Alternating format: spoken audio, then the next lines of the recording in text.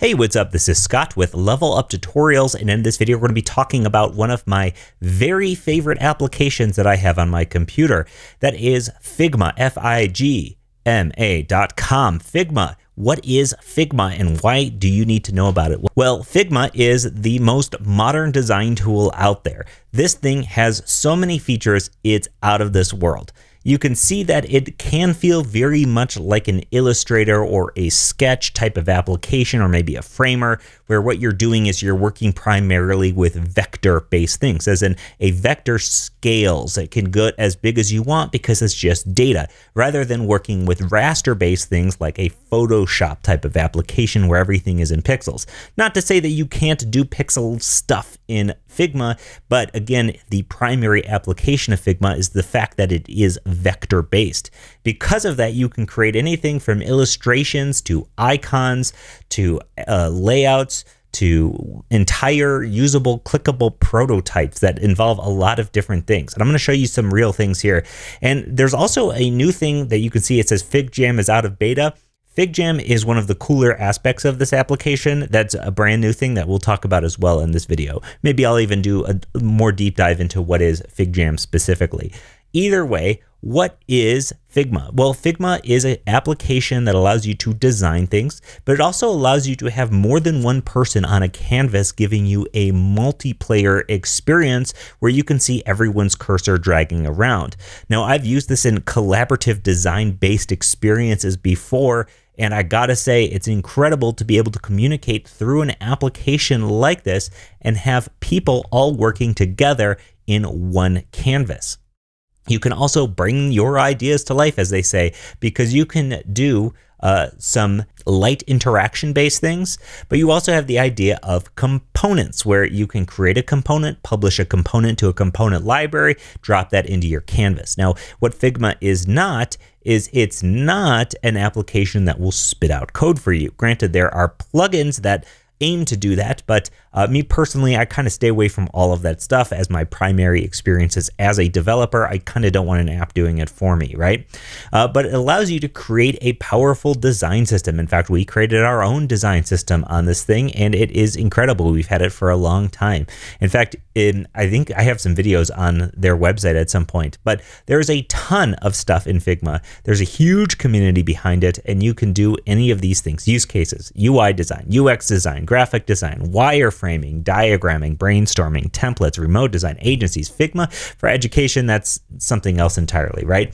So a lot of cool stuff here. Let's take a look at an actual Figma dashboard. You can see I have a ton of Figma files. These are just my recents, not even all of my stuff. We use this for everything from our thumbnail design to our website design. Our whole entire design system is in here. Let me even show you a little bit behind the scenes about our design system.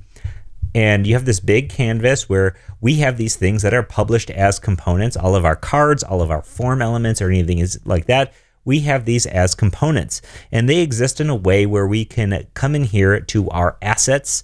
We can look at all of our different things. Maybe I want an avatar. And since I've already made this and defined this as an avatar, you can just click and drag it onto your canvas. And anybody who wants to use essentially the same primitives, the same smaller atoms, or even larger things like a header, you can just click and drag them onto the design. Honestly, there's probably too many features within Figma to go over most of them in this video. That said, there's a lot of stuff that you can do to create a design system and work collaboratively.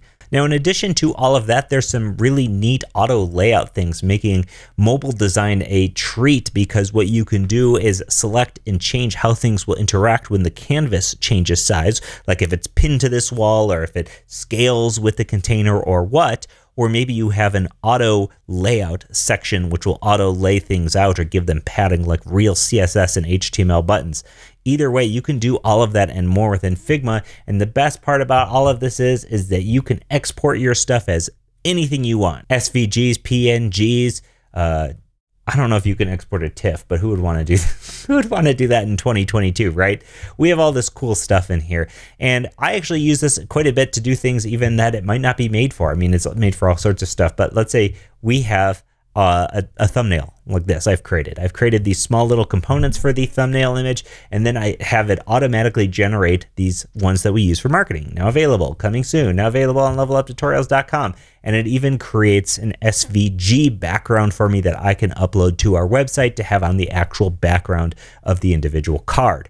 So Figma is so incredibly much. We use it for just about everything, and it's one of my favorite apps. What kind of application does this replace? It replaces Adobe XD. It replaces Framer, Sketch, those types of things. An illustrative design app. If you're still making websites in Photoshop, drop it. Nobody wants that stuff. Websites are not raster based anymore. This is where it's at. Figma, any type of vector-based application that really works and functions in a way that makes it so you can quickly and easily design things that work across all browser sizes.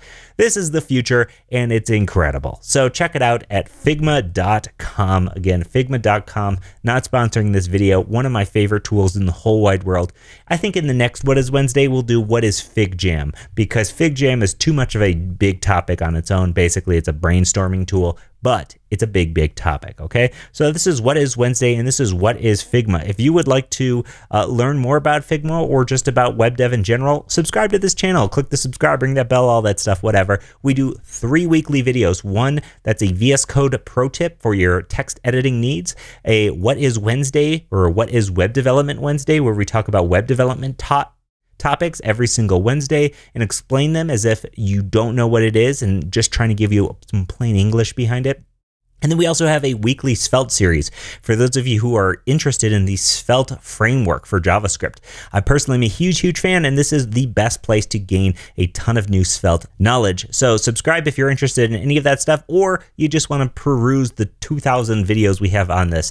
And also head on over to leveluptutorials.com. Sign up to become a pro today, and you will get a new tutorial series available to you every single month, just like a magazine subscription. Thanks so much for watching, and I will see you in the next one.